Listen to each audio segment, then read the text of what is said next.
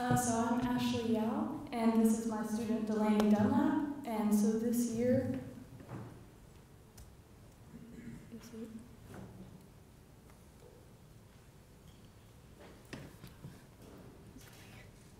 how do I make it?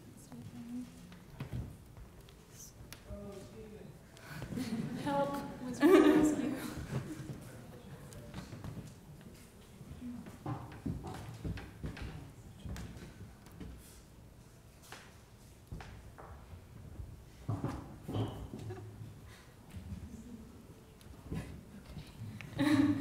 I'm Ashley Yao, and I am Massimo Iorizo's PhD student, and this is my intern for the summer. Her name is Delaney Dunlap, and we've been working on developing a molecular framework for studying floral induction and bromelain accumulation in pineapple, or Ananas camosus variety camosus.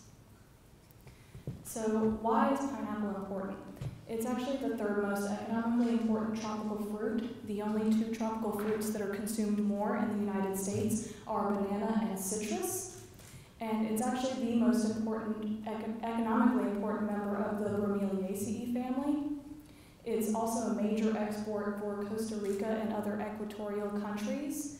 And it's actually an excellent source of vitamins and digestive aids, which I will mention more in a moment.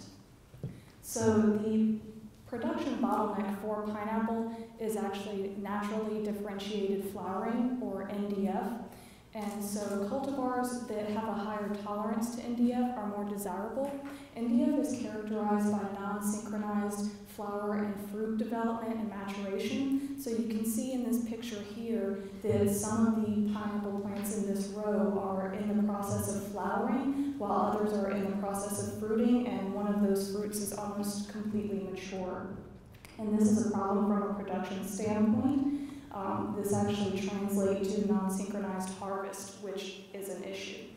So for this project, we're focusing on three important cultivars, and so one of them that is actually NDF susceptible is the most used commercial cultivar, which is Dole 11, and then we also have two cultivars that we're working on that are tolerant to NDF, which are MG2 and Dole 17, and we do believe that this trait is a heritable trait based on preliminary data and the fact that this type of trait has been seen in other plant species as well. To talk a little bit more about the importance of pineapple for human health, pineapple actually contains bromelain, which is an enzyme or a mixture of two enzymes that are used as digestive anti-inflammatories. They also have other medicinal applications, but this is the most frequently used one. And so the biosynthesis pathway for bromelain synthesis is only partially characterized. So we can actually use our NDF cultivars to also study bromelain biosynthesis because all pineapples produce bromelain. So we're kind of going to kill two birds with one stone with this project. So the pineapple genome is actually estimated to be about 526 megabases, and there are two reference genomes currently available for pineapple. The first one is assembled to the chromosome scale. Unfortunately, it's only about 72.6% complete, and so we think that we can improve that completeness. And then there is another one that's available that is assembled to the scaffold level, so it's more fragmented than the other one. However, it is about 99.6% complete, so it's a very complete genome. What we want is to have the best of both worlds. We want to be able to create a reference genome for these three cultivars that are both contiguous and complete. Which brings me to the project objectives.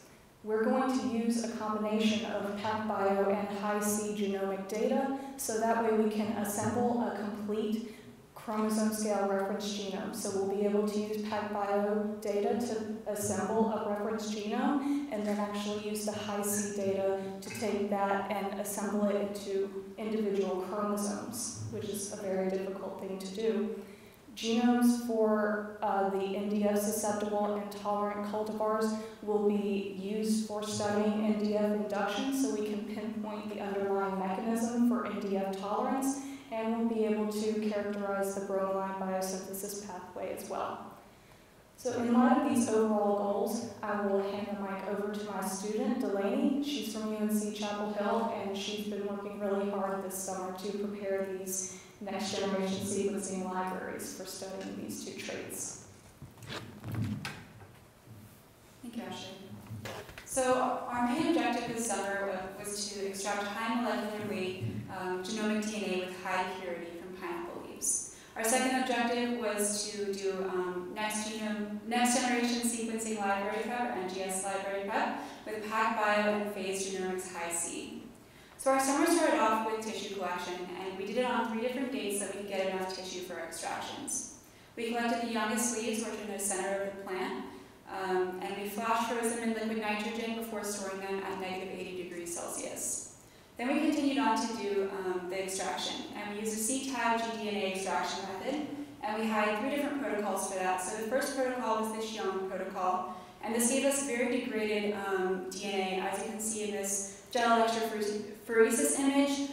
There's a big smear down the middle of it, which means that it's very degraded.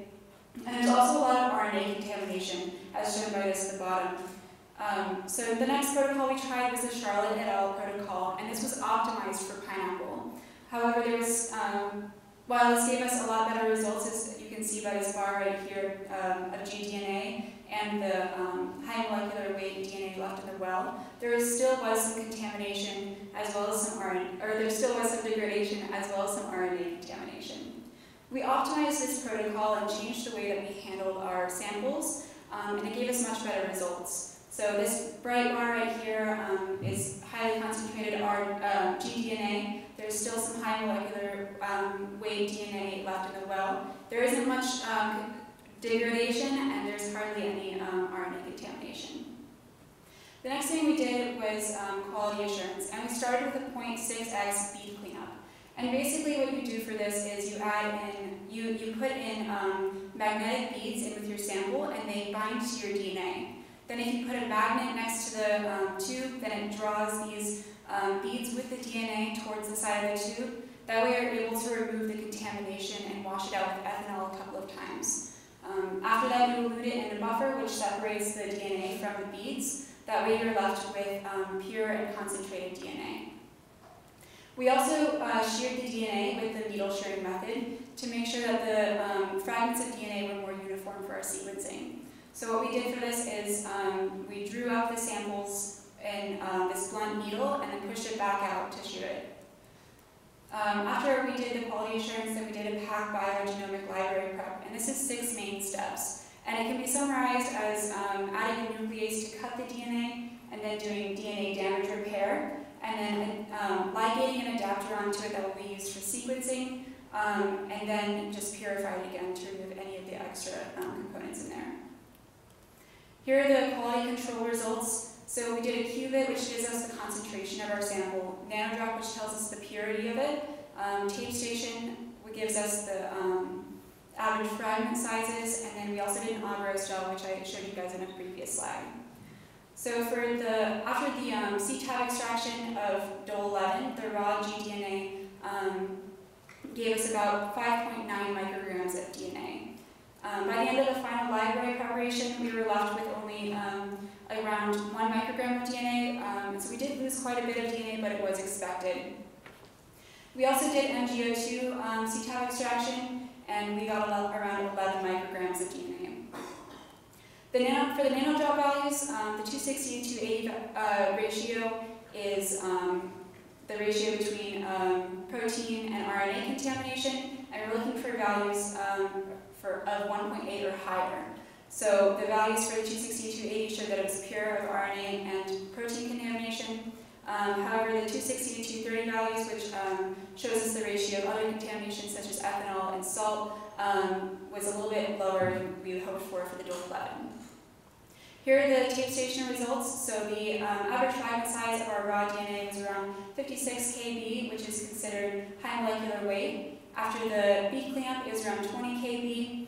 After the needle sharing, it was around 19 kb. And then the final PacBio library was around 20 kb, which is as expected. Then we did a high-C library prep, and this library will be used to scaffold the PacBio reference genome that we are going to use, that we're going to assemble with our that we're going to assemble with the library prep that I talked about earlier. We used Phase Genomics Proximo High-C plant kit and protocol for it, and this takes fresh plant tissue and it goes straight into in vivo cross-linking library prep. And if you think of the genome as kind of a ball of spaghetti in the cell, then what cross-linking does is it takes a snapshot of how this looks in the cell, and that way it is able to assemble the contigs from the PacBio reference genome. Here are the results for our high-C tape station. So before, our raw library was around 651 base pairs, which was too big for Illumina sequencing that we wanted to do. So Phase Genomics did a size selection and gave us the tape station results for that as well, which showed that it was ready for the Illumina sequencing. Here are the qPCR results, which gives us the concentration. So the blue dots that you're looking at on there are the standards, which gives us the standard curve. And then our samples were run and placed onto that standard curve, which gave us our final library concentration of 13.2 nanomolar, which was above the 10 nanomolar concentration that's required for Illumina sequencing. So in conclusion, this summer we successfully prepared a PacBio library for sequencing. We determined that the Phase Genomics High-C kit and protocol works well for pineapple leaf tissue. We also determined that PacBio's SmartBell Express template prep works without the blue pivot size selection, and we optimized the C-Tab gDNA's extraction protocol for improved size and quality of pineapple. So I'm going to hand it off to Ashley to talk about our future directions. Alright, so for our future directions, what we want to do is finish sequencing these 3 genomes. So we'll use this summer's library and also prepare a few more libraries to get the correct number of PacBio smart cells. And then we'll integrate different types of genomic data as well. So we'll have these 3 genomes. We'll use isoform sequencing, small RNA sequencing, and epigenetic data to build a comprehensive network to understand the underlying mechanism for NDF tolerance and also Bromelain biosynthesis. And so we're going to perform the network analysis for those 2 traits and hopefully characterize these networks a bit better. And so these are some of our references. We are poster number 1 if you would like to come look at that and talk to us about it a little bit. And we would like to acknowledge all of these people that made this project possible.